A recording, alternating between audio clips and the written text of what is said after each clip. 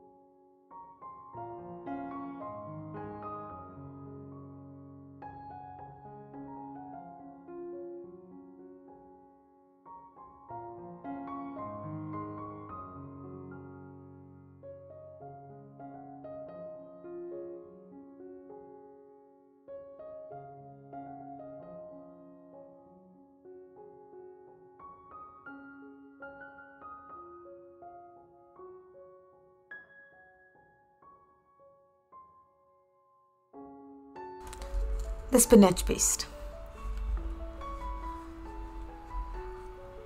Having spinach paste on hand means you can make palak paneer, palak paratha or palak cutlets at the drop of a hat.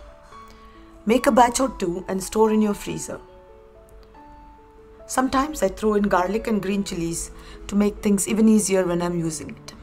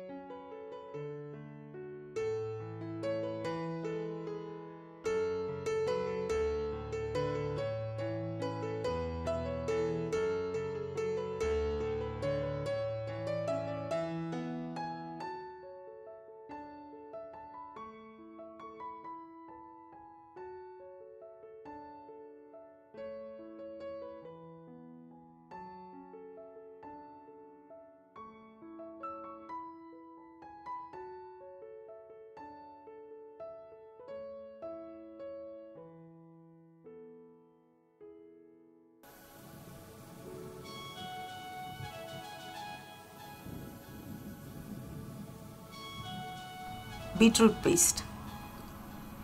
I primarily use beetroot paste to intensify the red color in many dishes. It is a perfect natural substitute for red food coloring. However, it can also be used to make beetroot parathas and cutlets. Keep some on hand in your freezer to enhance your tandoori chicken or paneer tikka.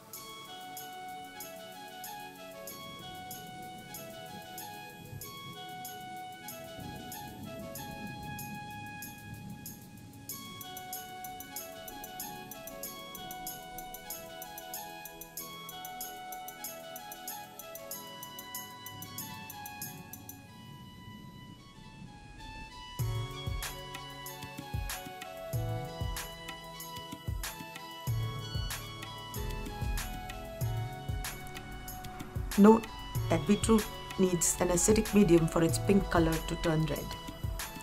So make sure you add lemon juice or yogurt or vinegar when using the paste. In an alkaline medium, such as a milk-based gravy, the beetroot will turn purple.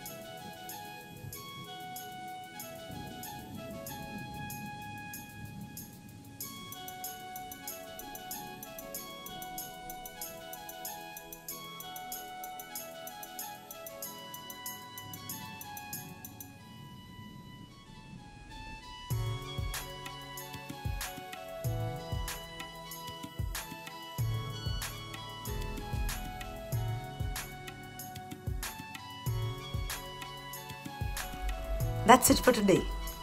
I hope you found this video useful. If so, hit the like button and share it with your friends.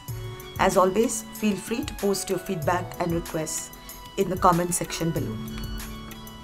And please subscribe so I can give you more content like this. Until next time, happy cooking and thank you for watching.